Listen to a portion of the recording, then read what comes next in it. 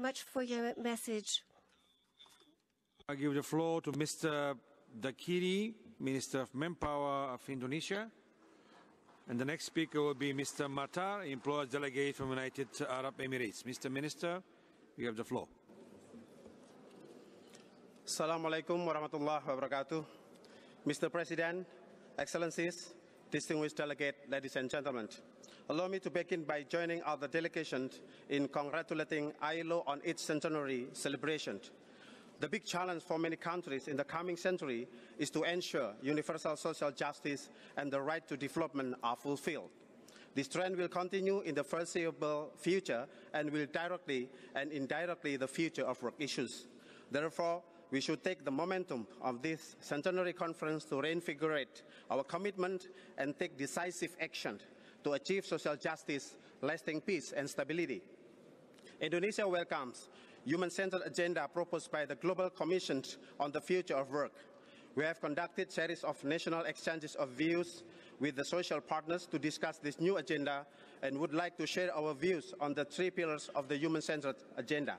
First, on increasing investment in people's capabilities. We believe that lifelong learning is a key to navigate multiple transitions in the future of work.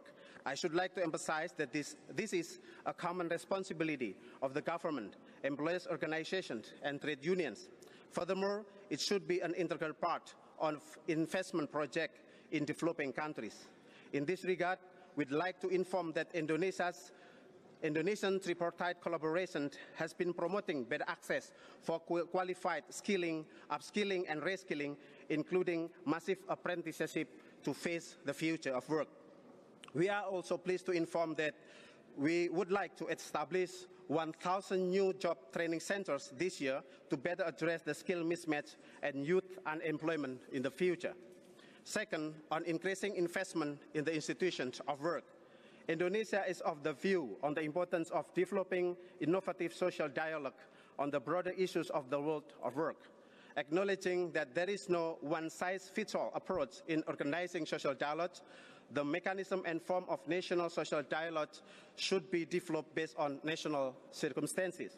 I am pleased to inform the conference that we continue to strengthen social dialogue through our National Tripartite Cooperation Agency on both national and local level.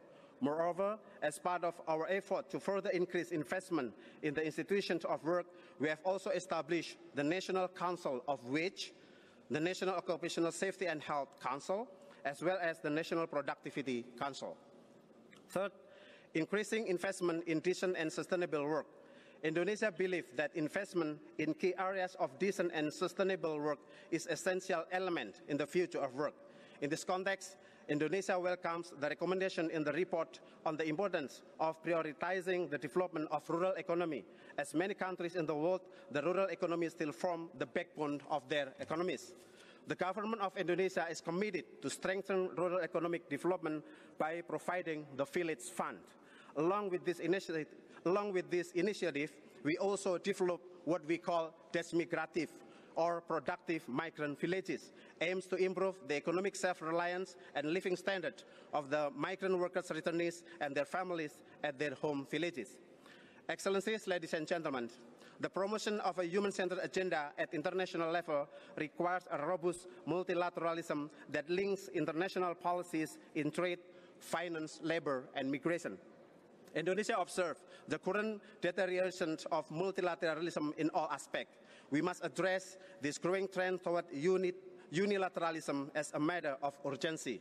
In this regard, the ILO must play its part and need to strengthen its institutional capacity to engage and collaborate with all relevant organizations in multilateral system to explore ways and means to implement the recommendation in the Global Commission report, and in doing so, ensuring that globalization benefits all nations. I would like to assure you that Indonesia stands ready to work with all stakeholders in the world of work in shaping national and international policies to ensure the future of work that ensures social justice for all. I thank you. Wallahul muwaffiq ila aqwamit thoriq. Assalamualaikum warahmatullahi wabarakatuh.